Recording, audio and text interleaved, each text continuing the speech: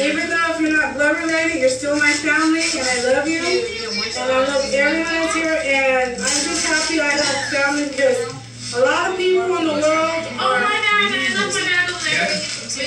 Excuse me, I'm talking. Well, anyways. I just want to say there's a lot of people in the world that are either homeless or they have no family or they're suffering in some kind of way. And I think that we are blessed and we should be thankful that we have family because they don't have food and they're homeless. And I think that we should be appreciative. We need to stop getting over this, oh, I don't like him, and she did that, oh, she has that, and I wish I had that. We need to get rid of those feelings because that's going to bring us down in ourselves. And we need to get over that, oh, well, he did this to me and she did that to me. We need to get rid of that attitude too. And we need to start being thankful for what we got. Because we don't know how long we're here. Yeah. We don't know how long we're here. People die and people are born every day. So we need to start thinking about what we're doing to ourselves and to our family.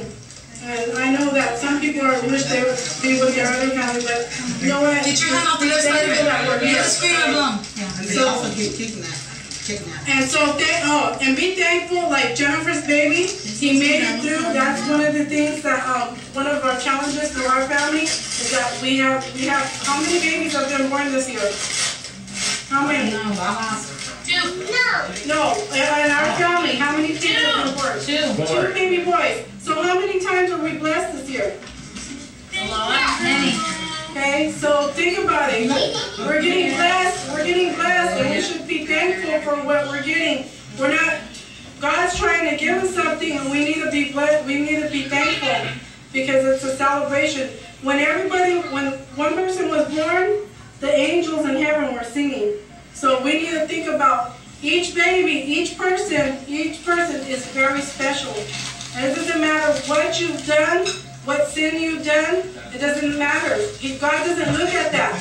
God doesn't look at that. He looks at who we are and how, who our person is. So we need to stop thinking, pointing fingers and looking at everyone like that.